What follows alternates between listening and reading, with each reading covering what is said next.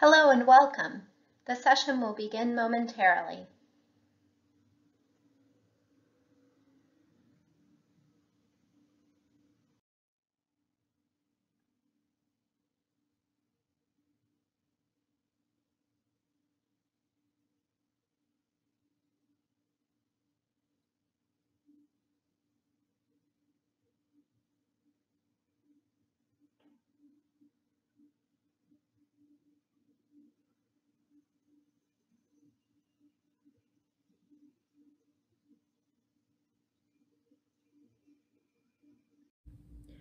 Good morning, afternoon, and evening to all, and welcome to World Water Week.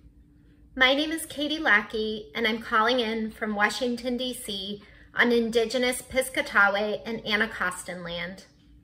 I'm a Senior Program Manager at the U.S. Water Alliance and a member of this year's Young Scientific Program Committee for SIWI's World Water Week. Today, I'm thrilled to welcome you to the first of 3 dynamic sessions in the seminar series on information, governance, and justice for climate resilience. This 3-part series will look at how we can accelerate resilience in the water sector and communities across all regions and nations. This is a pre-recorded session, and questions for speakers can be submitted on the Pathable platform via chat.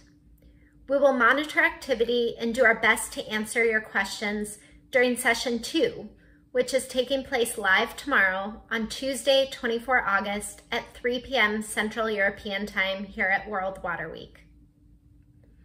Now, as we get started, I'd like to send a big thank you to our 4 seminar co-conveners: the Asian Disaster Preparedness Center, Stockholm University's Environmental Law and Policy Center, the Swedish Meteorological and Hydrological Institute, and the UNDP SIWI Water Governance Facility. The seminar series would not be possible without their generous support and expertise, so thank you. Over the past year, we have faced a global pandemic and economic crises rippling through our communities. This time has elevated the value and importance of water, as well as threatened democratic principles. It has challenged our very way of life and our capacity to manage and mitigate flooding disasters, let alone respond to slow-moving climate impacts such as droughts and heat waves. Now, more than ever, the use of data and information, ground truthing, and strengthening governance is essential in responding to today's challenges and preparing for the future. In today's sessions, speakers will share stories and concrete examples of how climate information, inclusive stakeholder engagement, and participatory decision-making are critically linked and essential. They will discuss building a resilient water future in communities across India, West Africa, the Okavango Delta, Tanzania, Yemen, and Australia. But first, let me take us to the United States, where it is my honor to introduce our keynote speaker, Ms. Radhika Fox. Radhika is the Assistant Administrator for the Office of Water at the United States Environmental Protection Agency. The Office of Water works to ensure that drinking water is safe, wastewater safely returned to the environment, and surface waters are properly managed and protected. Radhika was nominated by the Biden-Harris administration in early 2021 and confirmed by the U.S. Senate in June. She is the first woman of color to hold this high-ranking office. Prior to joining the EPA, Radhika served as the Chief Executive Officer for the U.S. Water Alliance and Value of Water campaign, Director of Policy and Government Affairs for the San Francisco Public Utilities Commission, and as the Federal Policy Director at PolicyLink. With over 2 decades of experience working at the local, state, and federal level, Radhika is known as a champion for water infrastructure, governance, innovative finance, affordability, equity, and the evolution of the One Water movement. Welcome, Ms. Fox. Hello, everyone. It's an honor to join this World Water Week conversation and speak with dedicated water practitioners from across the globe. But anyone who knows me will tell you that I cannot wait to get together in person in Stockholm again and share our stories, our strategies, and our passion for water. Until then, I commend SIWI for keeping that spirit alive in this virtual event. In addition to keeping us apart this year, the COVID-19 pandemic has brought focus to the essential role of safe water for drinking, hygiene, and recreation. In the United States, we've worked hard to establish and maintain systems that, for most people, deliver safe water day in and day out. Throughout the pandemic, the water sector has shown unbelievable dedication to serving communities and keeping vital water services going. We're so grateful to the utility workers and managers, and we are so proud to support and highlight their efforts. But the pandemic has exacerbated inequities in water security, economic security, and opportunity in our communities. Unfortunately, we see more of the same when we look at other global challenges, such as the climate crisis. I often say that climate stress is experienced as water stress in the form of drought, flood, sea level rise, warming waters, and so much more. And it's communities of color and low-income people who are often hurt first and worst by these water-related climate stressors. And to be clear, climate change is already here. We're witnessing it, its devastating impacts through extreme weather events around the world and at home here in the United States. We must take action to halt climate change and to build resilience to avoid the worst of climate impacts. And so let me share with you a little bit on how the Biden-Harris administration is taking action. From day one, President Biden has put an emphasis on working towards solving the threat of climate change. He's directed us through his executive order tackling the climate crisis at home and abroad to take a whole of government approach. And this is some of the things we're doing in the context of the Office of Water. First, we are supporting climate resilient water supplies and resilient water infrastructure.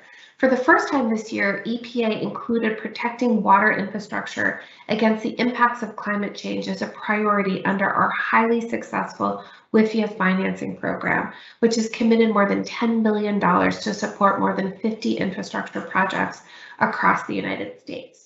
We're also leading an effort to increase water reuse domestically and abroad to strengthen water security and climate resilience. But we also think that water can play such an important role as far as the mitigation solution to the climate crisis. We think there's tremendous opportunities to reduce greenhouse gases by increasing energy efficiency at water utilities and finding innovative ways to produce renewable energy at water treatment plants. A core philosophy that we have at the EPA and that I personally hold is that we must embed equity and environmental justice into everything that we do. And we're committed here at the EPA to ensure that our decisions are informed by the lived experience and wisdom of the environmental justice communities most impacted by climate change and the many other water challenges that we face. I often say it's water's moment, and it truly is such an exciting time to be in the water sector. For example, in the United States, we have a historic water infrastructure proposal that's being advanced in a bipartisan fashion. The President, Vice President, and Congress are all working very closely together on this historic infrastructure proposal. And we know, and we've seen time and again, that investing in infrastructure is one of the best decisions that we can make to protect public health, ensure safe water quality, create jobs, and establish more equitable outcomes for everyone. I want to talk now for just a moment about our international contribution and the ways in which the US government is engaging with our global partners. Our efforts are guided by the US Global Water Strategy, a strategy that aims to provide water security to reduce disease, promote economic prosperity, and increase peace and security. To achieve these goals, the US Global Water Strategy has laid out 4 objectives. First, the US hopes to increase sustainable access to safe drinking water and sanitation services, along with key hygiene practices. Second, the US Global Water Strategy encourages sound management and protection of freshwater resources. Third, we promote cooperation on shared waters. And finally, we want to strengthen water sector institutions, governance, and financing. To help make these goals a reality, the U.S. provides technical assistance and makes targeted investments in sustainable infrastructure and services. We promote science, technology, information, and we mobilize financial resources. And of course, we engage diplomatically to strengthen partnerships with countries and intergovernmental organizations.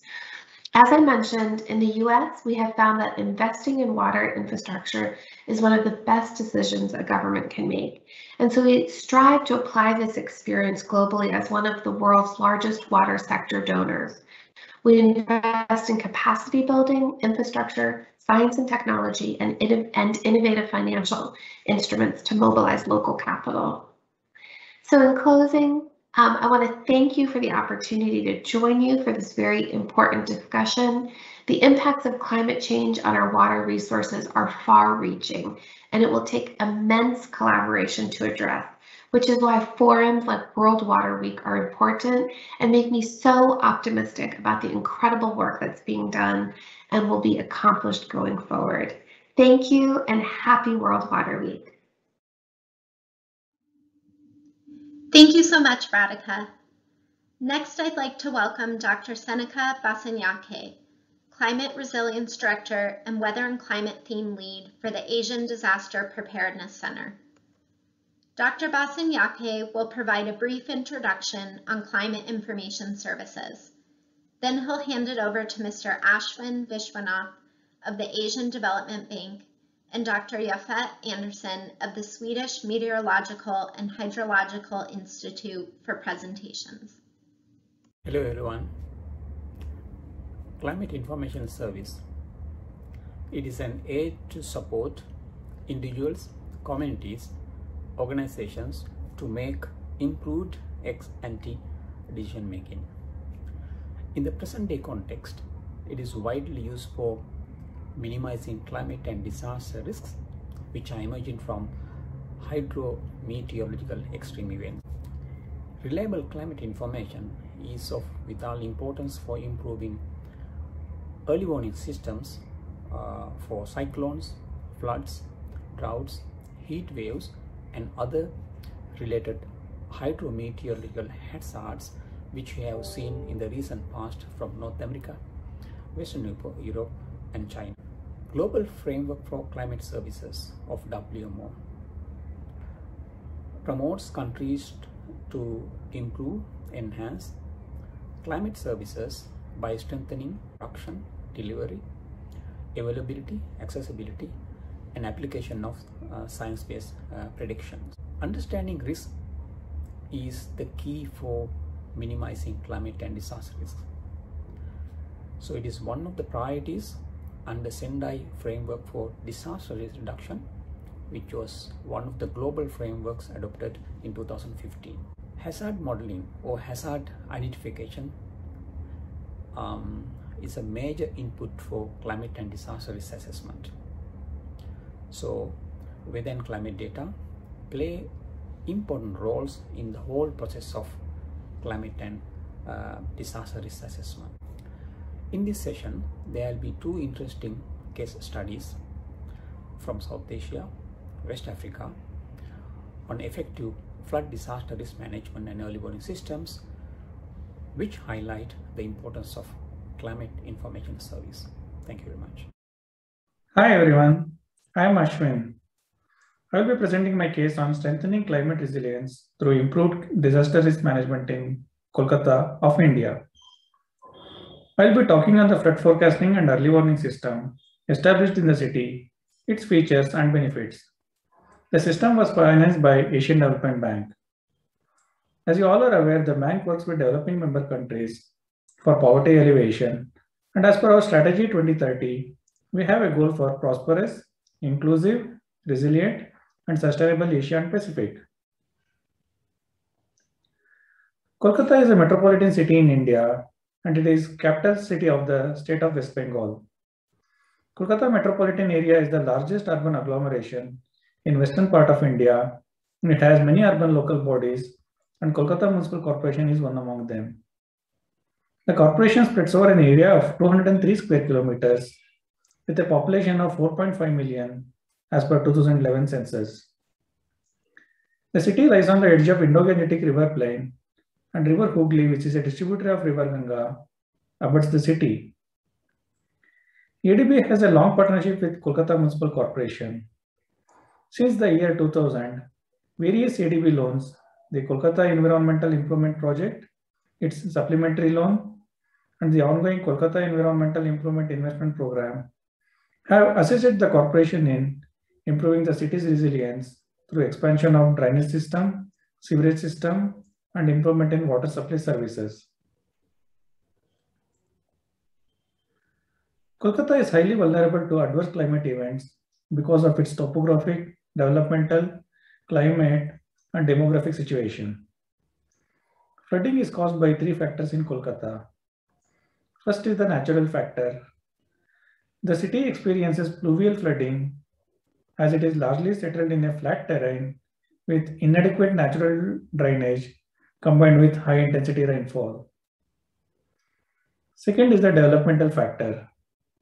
Due to unplanned and unregulated urbanization, low capacity drainage facilities, infrastructure development that is not keeping pace with the demand with the growth of the city are the reasons causing stress on the existing drainage system.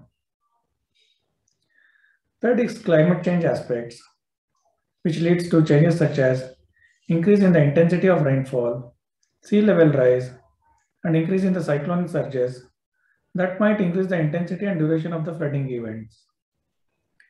Recently, state of West Bengal and Kolkata were affected with 2 cyclonic storms in as many number of years. Considering the high intensity rainfall events that are occurring on a regular basis, it was felt that early warning system is needed for emergency preparedness and for better disaster management in the city.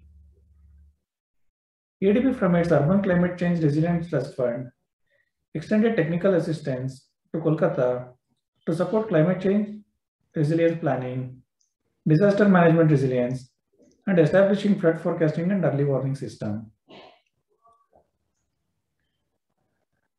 Kolkata became first city in the country to get a comprehensive flood forecasting and early warning system. It is in operation since year 2018 and provides forecasts and real-time information on inundation and urban environmental data. Over 40 rain gauges and sensor network covering canals, 70 plus pumping stations, 80 streets, and 80 schools were installed. The system includes medium-term remote sensing modeling with granular and real-time data from the low-cost, high-density sensor network, which provides information on flooding, pump operations, as well as air quality, heat stress, and humidity.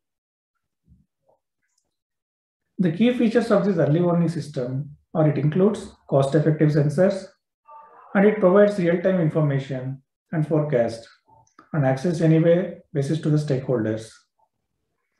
The system is available on cloud and data can be accessed on K-Flood website as well as mobile app. There are multiple parameters that can be monitored in an urban setting apart from the flood data. It has time series that can be used to validate flood modeling and also provides flood scenarios that can be used to train the staff for emergency and disaster management. The system does have the provision for crowdsourcing, which can be used by municipal corporation in future.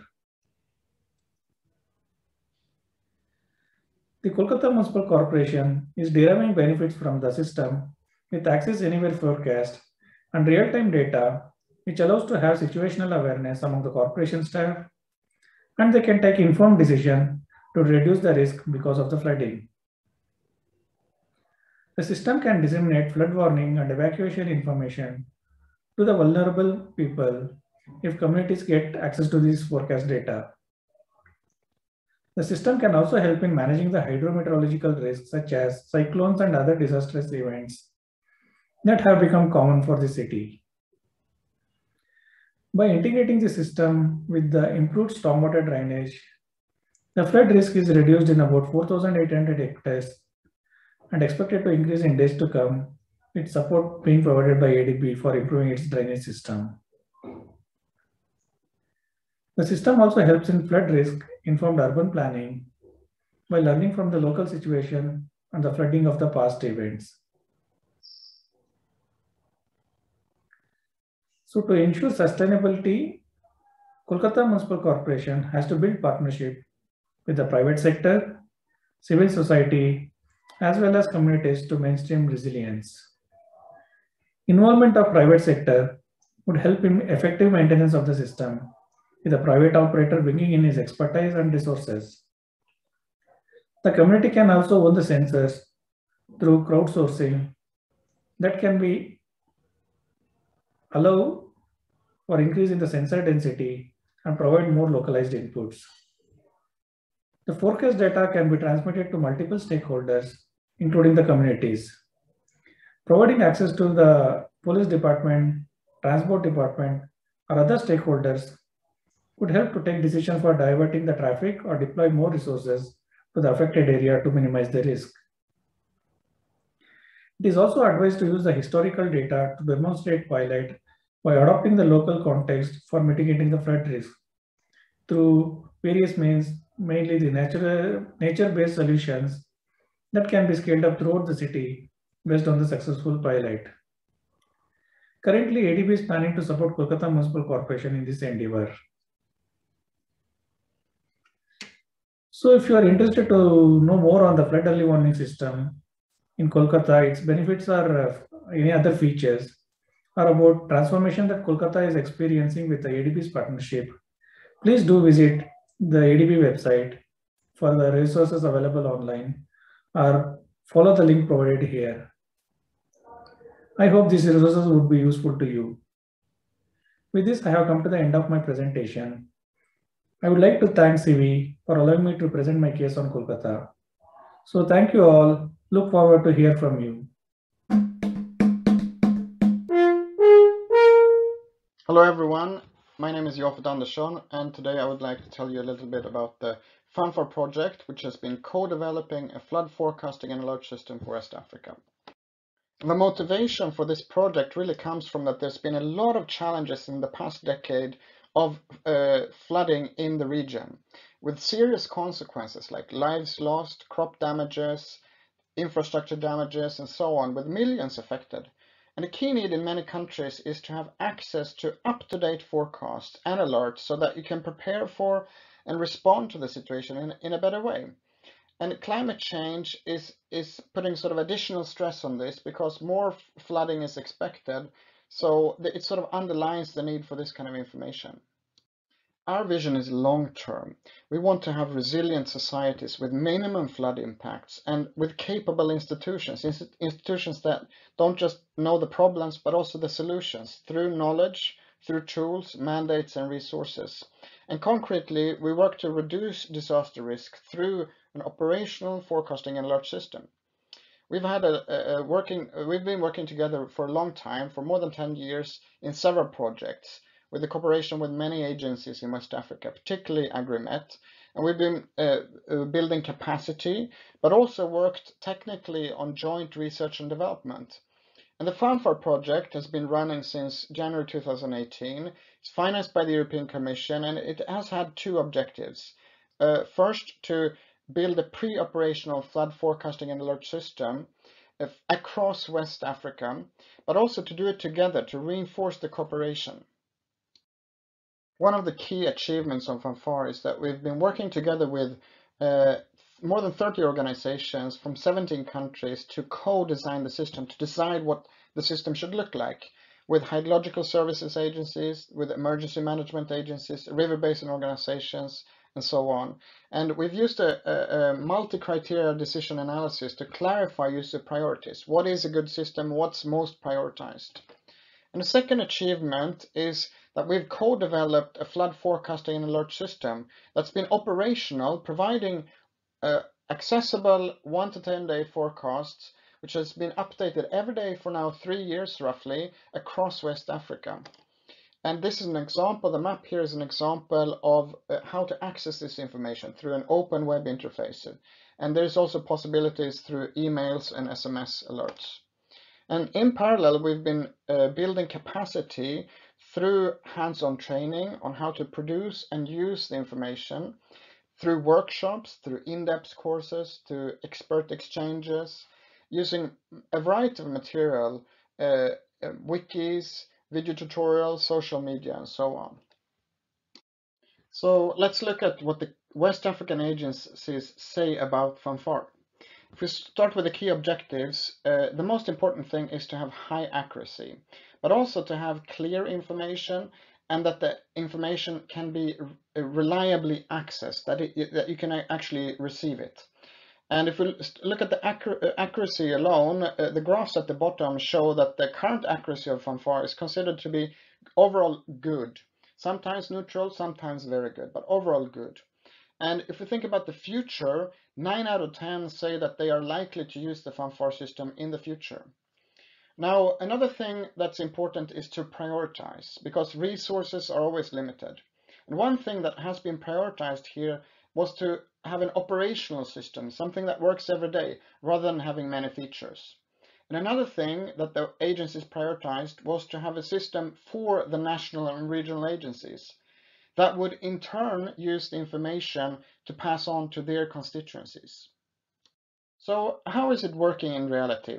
Well, let's look at the case of Niamey, the capital of Niger, in 2020, where they had experienced the worst flood in 100 years. And you can see the photo, the extent of the flooding there, with lots of consequences. Several victims, hundreds of thousands affected, and damages to agriculture, infrastructure, and so on. And on the left, you see the Fanfare performance. Top left is the map of the Fanfare forecast in August 2020. And you can see basically red indicates severe flood risk. And on the bottom left, you have local observations. The red line is 2020. And above the, let's say, the red threshold is a catastrophic flood, essentially. You can see that the Fanfare predicted the timing and also the severity of this event very well. However, the duration of it, the long duration of it, lasting for more than a month, was underestimated.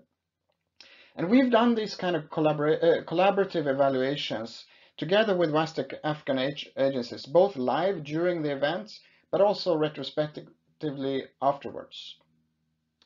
Another example comes from Aishatu Ibrahim, Director of Engineering Hydrology at the Nigeria Hydrological Services Agency. And she says like this: in September 2020, we received an early warning from the Fanfare system, which saved approximately 2,500 lives. The warning helped us evacuate 5 communities near the Jebba Dam before more than 200 houses were destroyed by the floods. And another similar case at the Shiroro Dam also helped save the property.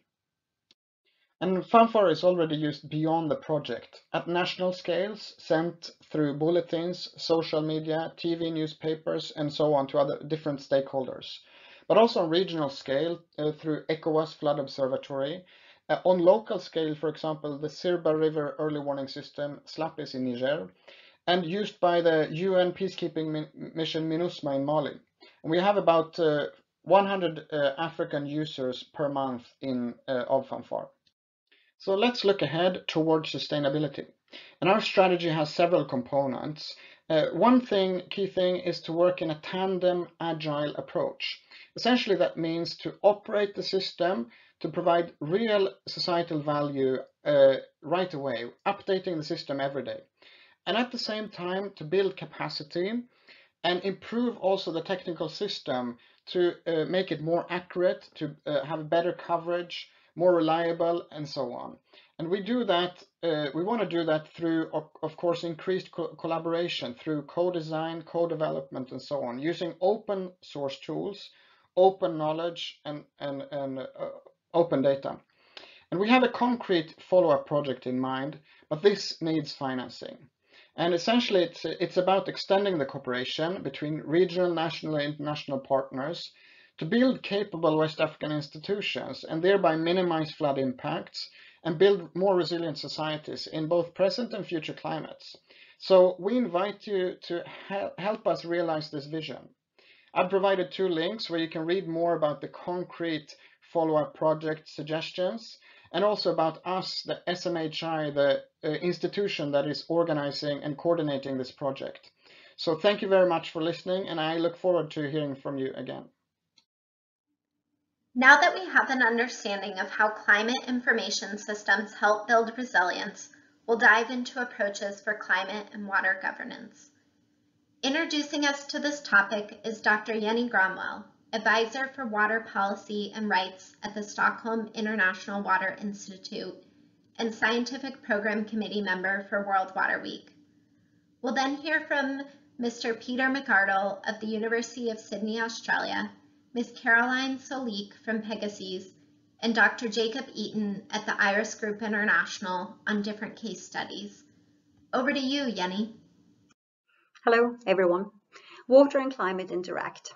This was something we talked about last year in the seminar on information, governance, and justice for climate resilience. That session is still available if you want to catch up.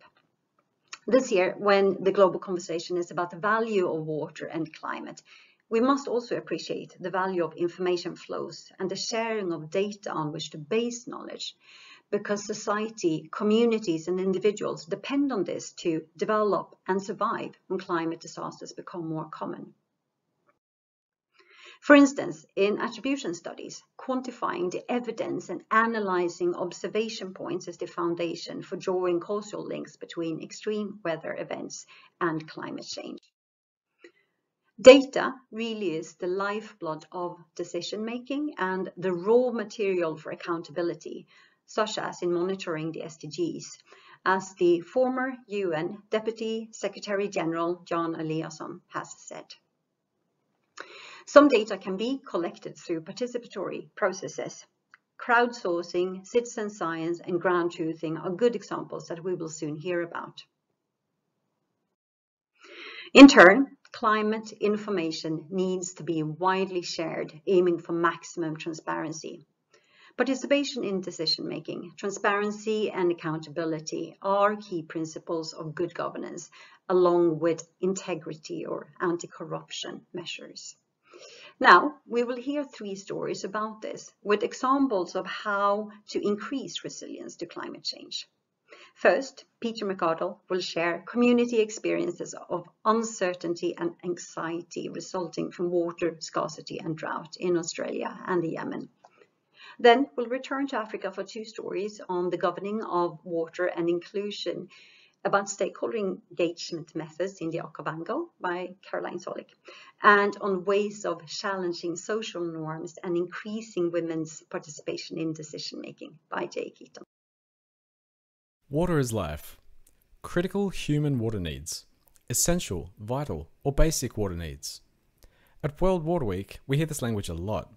It's not surprising, it's embedded in policy, legislation, human rights. But I'd like to ask you something. What are your critical water needs? What does that actually mean? I recently asked this to the head of a government water department in Australia, and he said this. Well, people have to be able to drink. Everyone agrees that critical human water needs come first. It's human health first, and then we'll work out the rest afterwards. If people are dying because they don't have any water, then anything else is a moot point. Essentially, he was saying that drinking water, because it physically keeps us alive, represents our most critical of water needs. It's what Maslow proposed in his famous theory of motivation. He called them the most prepotent of needs. Makes sense, right? Well, nobody's disputing that drinking water is essential for life. This much is obvious. But we can also ask, does someone have to be dying of thirst before their water needs are considered a crisis? So I did ask people. For the last few years, I've been researching conflict and community resilience into highly water scarce but otherwise very different contexts in the Sarawat Mountains in Yemen and the Murray-Darling Basin in Australia. For this study, I interviewed people who were in some cases high-level decision makers, some who were mid-level influencers such as industry or community leaders, and grassroots water users. I asked them about their water contexts, what fair sharing of scarce water resources would look like, as well as what stands in the way of that. Listening to people talk about their own first-hand experience of water scarcity. When the conversation is taken out of the halls of power and into a dry, dusty field, what quickly becomes evident is that it's not always a crisis of people running out of water, but a crisis of people anxious about running out of water. See, we mainly talk about water in terms of gigaliters, flow rates. It's relatively easy to quantify if we're talking about how much we need to physically stay alive. But if you start to talk about water in terms of, say, worry, stress, not knowing if the next rain is weeks or years away, suddenly a very different picture emerges. No longer are we just talking about how much is enough to have a drink. Now we're talking about helplessness, loss, trauma. When I asked people about their relationships with scarce water, they didn't just talk about thirst. No, they talked to me about mental health. They talked about anxiety and depression, employment, even crime rates. They spoke about the breakdown of social cohesion, of culture and community. And then on the flip side, they spoke about the immense weight lifted off their shoulders when that river eventually flowed again. At conferences, we hear a lot about transboundary conflict and cooperation. Usually what we mean by transboundary is when water flows across international or jurisdictional borders. If we think about hydrohegemony, the powers that be are typically states or governments. Certainly, the people I interviewed did talk about cross-boundary water sharing, and upstream-downstream sharing dynamics were a significant source of insecurity and injustice. But there are other significant boundaries too. Some are unsurprising, like contention between industries, disputes between urban and rural users, or economic barriers around production or water prices. And then there were divisions that were less obvious. Almost everyone I interviewed, at all levels, said that one of the biggest barriers to fair and just water sharing was the flow of information. Where high-level decision makers struggled to disseminate their policies, tech people struggled to communicate complexity, and water users were desperate for information and understanding. Timely, understandable information about water helps people to know what to expect, when to expect it, and why. As such, access to information is a key ingredient of water scarcity resilience. Another significant boundary that emerged was around access to social support mechanisms. It's no secret that water scarcity can shatter communities, and the devastating prevalence of self-harm among farmers during times of severe drought tells this story loud and clear. This is not just about water scarcity itself, it's equally about the immense pressures of uncertainty that come with it. Or more to the point, people's ability to feel safe and secure in the face of a variable and changing water supply. Water justice, it is clear, includes governance and social support mechanisms that help counter that uncertainty.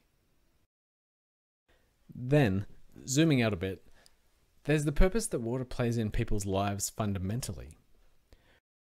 For many people, particularly those coming from a Western background, water is valued for its utility. It's something that is consumed, used for production, and as a means of attaining and sustaining livelihoods. For others, though, water has immense value not just in its use, but in its presence. While some people need water for livelihoods, for others, critical water needs are existential. I put it to you that just maybe we tend to focus our attention on drinking water because we can measure it. It's clear and objective, and it's tangible. Yet at the same time, some water justice issues are not easily addressed in numbers and statistics. Some can't be settled with an agreement and a signature, but instead require a continual, ongoing process. We talk about critical water needs as being just enough for a drink, but as humans, we also rely on water for health and well-being, for safety and security, and to keep our communities together. Water scarcity is not just about staying alive, it's also about how we live. It's about resilience. When water is scarce, we're less resilient to other challenges, disasters, or even a pandemic. Water is life. and it becomes critical well before people are thirsty. Thank you. Good day all. Today I'm going to be sharing my experiences of using a citizen science-based approach in the Okavango River Basin, where extensive stakeholder engagement was used to complement and deepen a desk-based livelihood vulnerability study. I'd like to begin by asking everyone to take a moment to think about what the term livelihood means to each of you. How would you describe your livelihood to someone? Does it generate income? Is it your full-time job? Do you do it alone, with a team, or with your family? Does it require water, energy, or transport? And what affects your livelihood? The weather, the economy, or maybe your physical capabilities?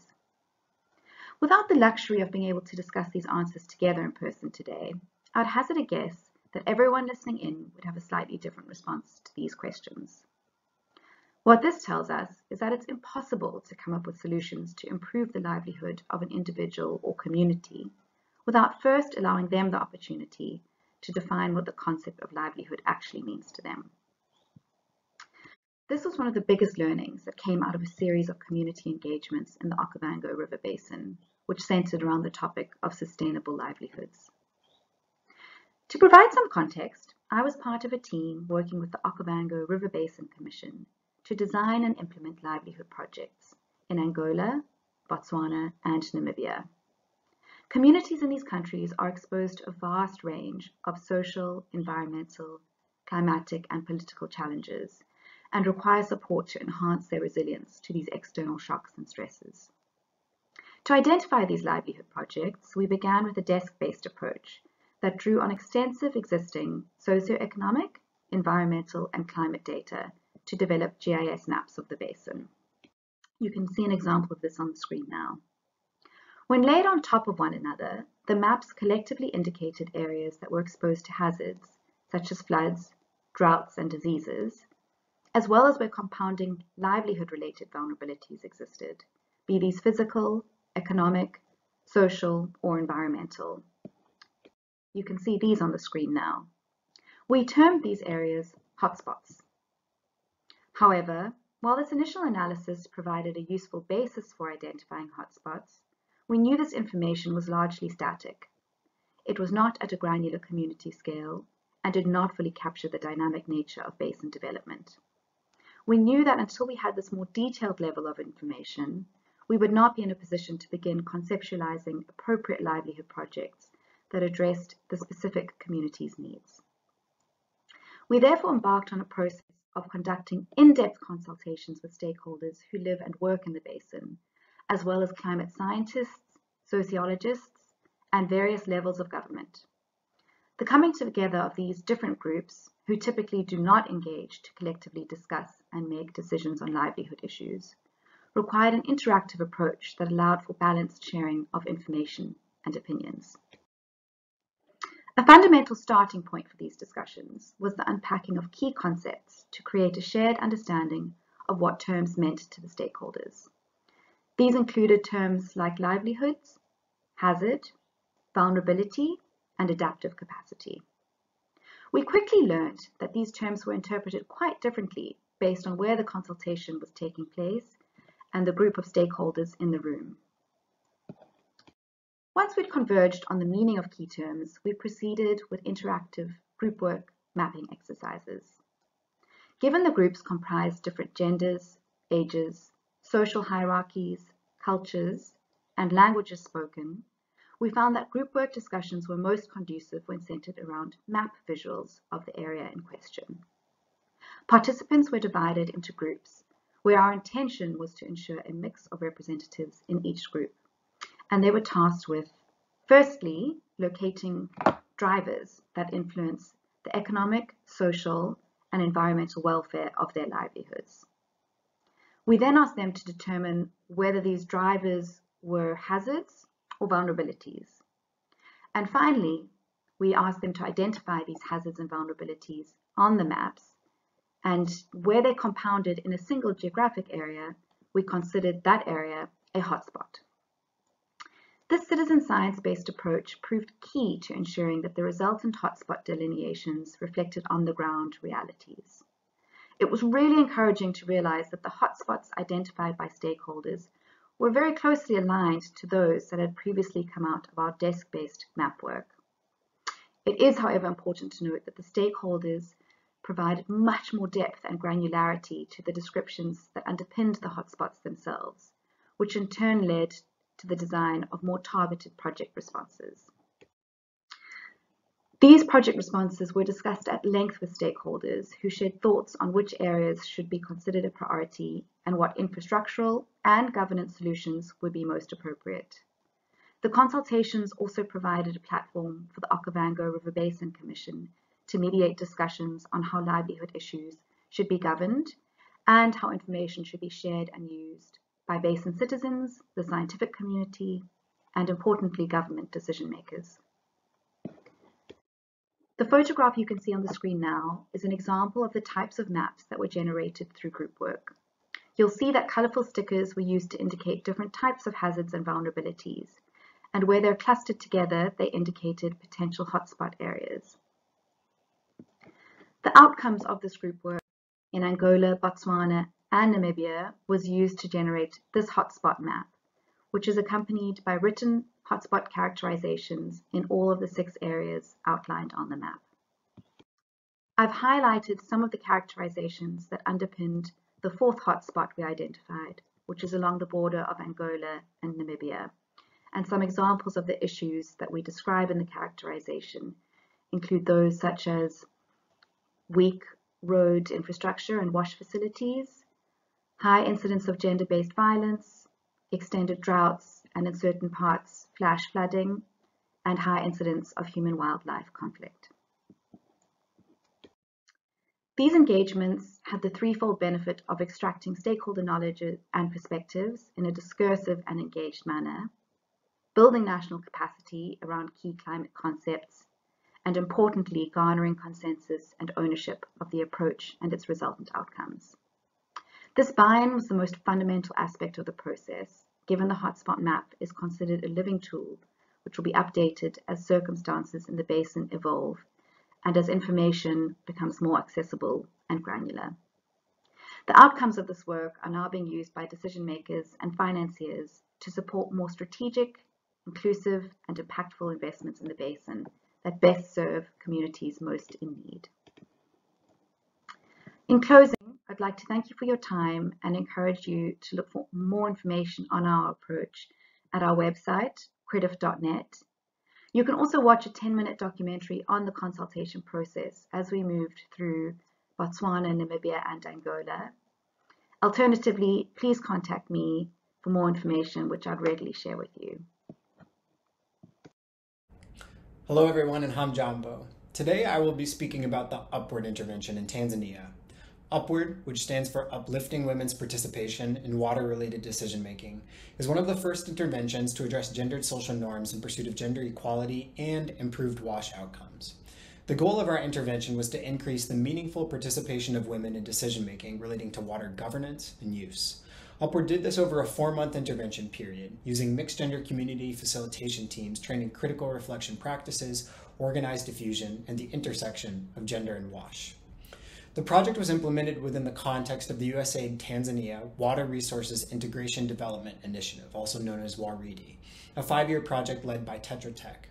It was designed to help Tanzania improve the management of its water resources and supply services, improve sanitation, create livelihoods in WASH services, and promote resilient communities in the face of climate change.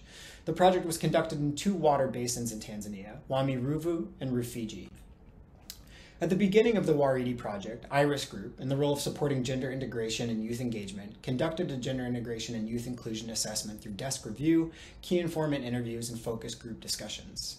A key finding of this assessment was the need to better understand and address social norms influencing the gendered patterns and representation and participation in water-related decisions. The team designed Upward as a pilot intervention to shift these social norms. In our formative and baseline research, participants revealed many harmful gender norms that substantially limited women's ability to participate in water governance structures. These included that men's opinions were regarded as more important, more beneficial to all community members, and were taken to be final decisions. That even when women did participate, they were expected to act shy and demure, to never speak after men or to contradict them. Some women would also ridicule other women for being outspoken.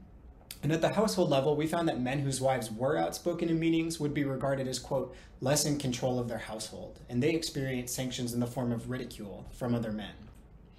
Based on these findings, Upward sought to institute and strengthen gender equitable norms by reaching a critical mass of community members. We targeted participants in women's groups, formal leaders, and community leaders.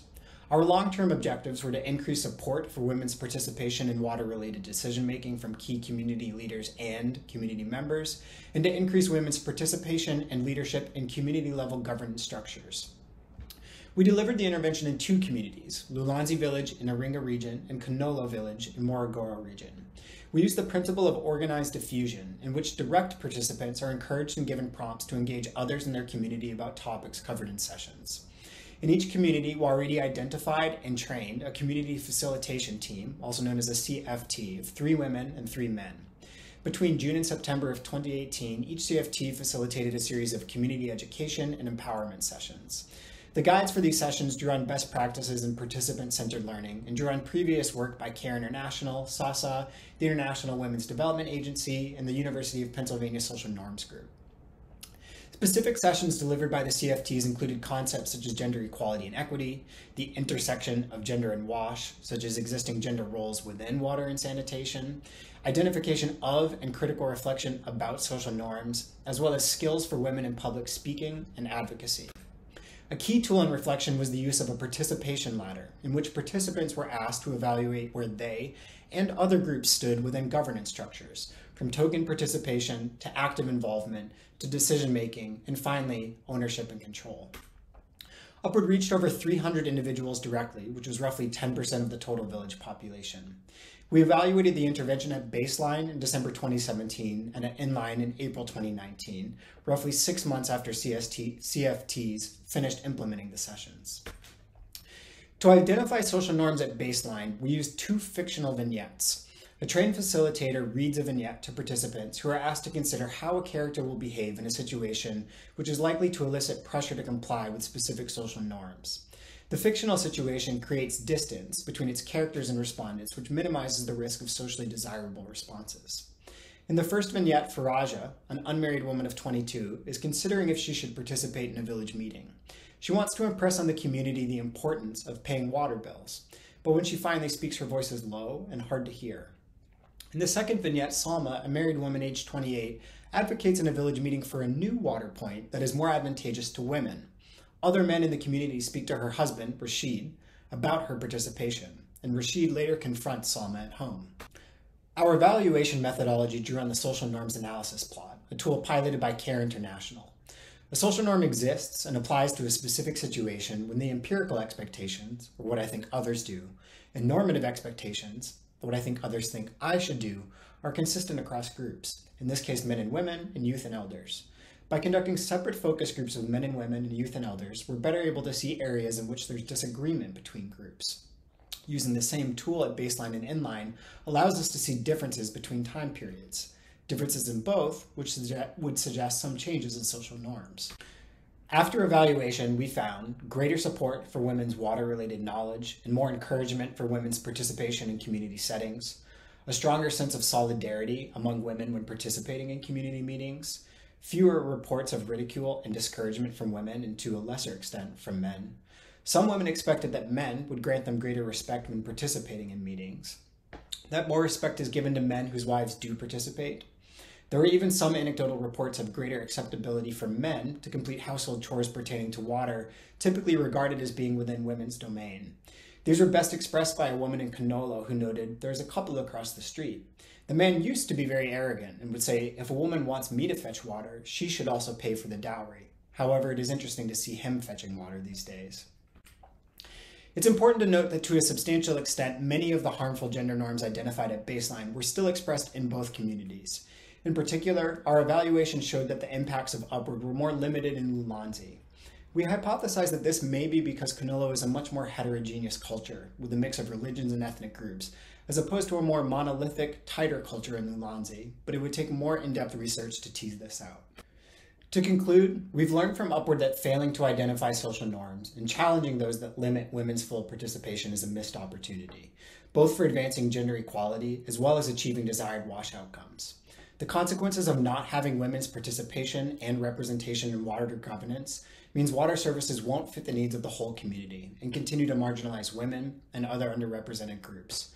Moreover, training in self-efficacy and motivation to participate in governance structures is insufficient to achieve more equitable governance without changes in social norms. We believe the Upward intervention provides evidence that gendered social norms change programs can have identifiable impacts on women's participation in water-related decision-making over a short period of time, in this case 4 months. Though not designed to evaluate norm changes rigorously as the intervention, the Project Inline evaluation, conducted a year after Upward's end, found similar impacts.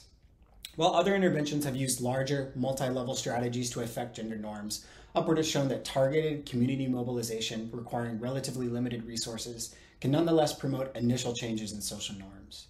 Given the nature of social norms to shift slowly, we hope Upward's full impact may continue to grow. Thank you. Well, I hope all you listening in enjoyed those presentations as much as I did. What a great discussion. We have now heard from Radhika on how federal agencies can prioritize investments in water, climate resilient infrastructure, and integrate equity throughout policymaking. We heard from Yafet on the importance of cooperation among stakeholders for flood warning systems. And Ashwin spoke about the need for flood forecasting and disaster management to enable informed decisions. Peter showed us how information flows, highlighting that access to information is key to building community resilience. Meanwhile, Caroline shared how the meaning of livelihood and capabilities are essential to an individual's resilience to climate vulnerability. Finally, Jake reminded us that participatory approaches not only include women in decision-making, but can help shift power structures and ultimately who and how decisions are made. Once again, we encourage you to submit questions or comments via chat on the World Water Week Pathable platform. And we welcome you to the second and third parts of this seminar series, where the conversation on information, governance, and justice for climate resilience will continue. Session 2, Connecting the Expertise, takes place tomorrow, Tuesday, 24 August at 3 p.m. Central European Time with a live panel discussion. In Session 3, Making the Case, we'll take an interactive dive into climate and water litigations. To accommodate participation from various time zones, Session 3 will occur twice. First on Wednesday, 25 August at 10 a.m. Central European Time, and then again Thursday, 26 August at 5 p.m. Central European Time. Don't forget to bring your questions, comments, and feedback. We hope to see you there. In closing, I'd like to extend a big thank you to all of our speakers for lending your time and expertise on these important topics. Thank you as well to my seminar team, Dr. Yenny Gronwell from SIWI and Dr. Phil Graham from SMHI, and of course our 4 co-convening organizations. Thank you all so much for joining us. We'll see you later this week.